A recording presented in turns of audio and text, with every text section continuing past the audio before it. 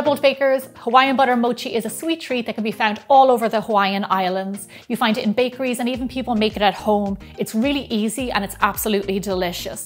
It is a little bit different to the ice cream mochi that we made a few months back.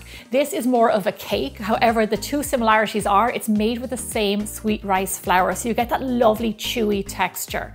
Now I had this recipe on biggerbolderbaking.com and we got so many great comments and amazing photos, and then I realized it didn't even have a video. So here I am right now making it for you. Let's get started. So this recipe kind of is all about the flour. It's what gives you that lovely chewy texture. Here I have Mochiko sweet rice flour, also known as glutinous rice flour. This is what you need to make this recipe. Regular rice flour that you see in the supermarkets will not work. It needs to be sweet rice flour. So we need a box of this. I'm going to put a link on my website of where you can buy this on Amazon. So just toss this into your bowl, so it makes for easy cleanup. Into this, we are going to add in our sugar. Now this is a lot of sugar, so you might want to look away. It does make a really big batch, just so you know. And you only have kind of like small squares of it. A little bit of baking powder to help it rise. And then just roughly mix these ingredients together. Use a nice big bowl for mixing because it's a big batter. First, we're going to put in our room temperature eggs. Now to mix up this recipe, I'm going to use an electric hand mixer for ease. However, you can totally make this recipe by hand using a hand whisk. So we're just going to turn this on, start mixing in our eggs, and then we're going to add in the rest of our wet ingredients. Here goes in our coconut milk. The coconut milk is what gives it kind of like that island flavor, makes it kind of tropical. And our milk, followed by a little bit of vanilla extract. Then just mix this up on like medium speed until it's nice and smooth. You'll notice the more that you mix this, it starts to get lovely and thick because rice flour is a thickener, so it's doing its job and it's what gives you that lovely chewy texture. So one thing I love about mochi is that when you bite into it, it's just kind of like sticky. Okay, this is looking good. Now we're going to add in our room temperature butter. And then just keep on mixing until your butter is pretty much fully combined. You might see a few little lumps, that's fine.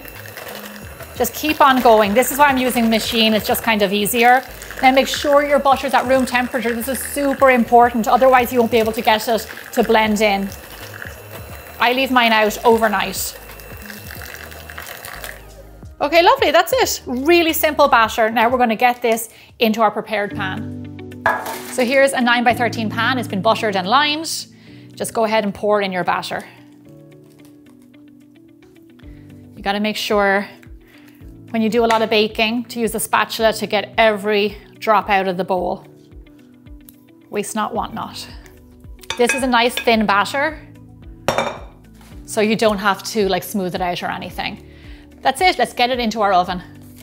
So bake your butter mochi at 350 degrees Fahrenheit or 180 degrees Celsius for roughly 50 to 60 minutes. Now, while I have you here, I want to remind you that the Bold Baking Academy has started for this month, but you can still catch up. It is cheesecake month and we are going deep into cheesecake making. Baked cheesecakes, no baked cheesecakes. There's going to be meringue and strawberries on top of one. It's getting crazy and absolutely delicious. For all this information, check out the description box below. Look at this, this pan is so heavy. It looks amazing and it smells so buttery. Look at all that butter just bubbling up there. Oh my gosh, it's absolutely delicious. I can't wait to cut it. However, you do have to wait until it cools down. So we're going to set it over to the side here, let it chill, and then we're going to slice it. When you're ready to cut them, get a nice big chopping knife. As you cut them, you will feel how chewy they are. You'll feel how thick that rice has gotten. Cut small slices because a little goes a long way. So look at that. Like I told you, it's a really big batter. So look how thick they are. And if you give them a little bit of a squeeze, they're really soft. This is why we use that sweet glutinous rice flour. And it's what gives it that iconic texture.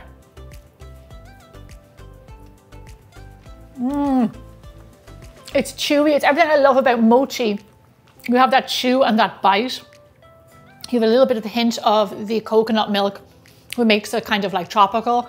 You've got the vanilla and everything in there. It's absolutely delicious. It's a simple treat, but so satisfying. So So the written recipe for this can be found on my website. And you know what? I actually have a recipe for brownie mochi also. So if you'd like to see a video on that, let me know in the comments below. I'll see you back here again really soon.